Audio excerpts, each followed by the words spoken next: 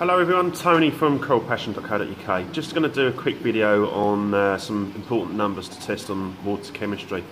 We're going to talk about the sort of magic triangle, if you like, which is magnesium, calcium and alkalinity. Now, I call that the magic triangle because you need all three, and probably the foundation of that, believe it or not, is magnesium.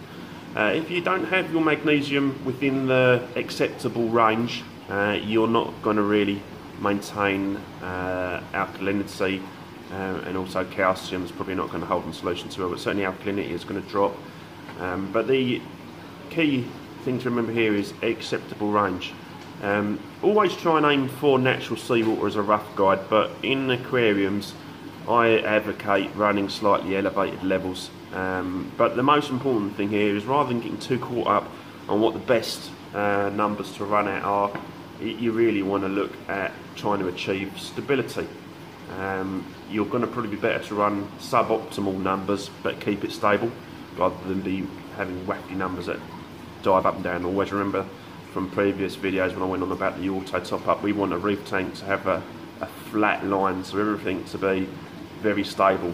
Temperature, salinity, and also alkalinity is probably one of the most important things to keep stable. Without stable alkalinity, you're not going to get good results certainly on SPS corals. They just won't tolerate instability with alkalinity. Right, so when we go on about acceptable ranges, these are the numbers that I'd suggest you run at. And again, it doesn't really matter where you run in these numbers, it is about keeping it stable. Magnesium, I'd say anywhere between 1300 and 1500 parts per million is where you want your magnesium. Now you can use test kits to see where you're at there. At coralpassion.co.uk you can walk in, you can pick up various test kits off the shelf, or you can order them online. And you can also order different liquids online to adjust your magnesium, alkalinity and calcium. You can either order liquids or you can order salts for a more economical way of adjusting and maintaining your water chemistry. But that's where you want your magnesium, sort of around 1300 to 1500 parts per million.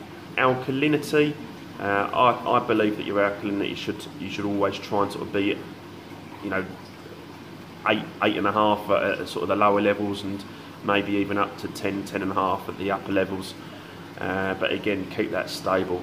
I advocate running a slightly higher alkalinity, just because you'll, if your or when your chosen method of alkalinity supplementation fails, let's say if you're using a dosing pump or a calcium reactor, eventually these things will let you down. If you're running, say, at 7 DKH, heavily stocked SPS system will typically lose 1 to 1.5 DKH a day easily.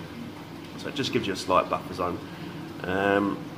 Calcium, I would say anywhere between sort of 400 parts per million and 450 parts per million is where you want to be. I try and aim to be sort of around 440, 450 and try and keep it there. You can have some variance in magnesium and a little bit in calcium, but certainly alkalinity, you want to try and keep that absolutely rock solid, very flat line, very stable. So I'll just take this camera. I use you can see it there, Deltec calcium reactor. But there's various brands out there that you can use for calcium reactors, and you can also use dosing pumps.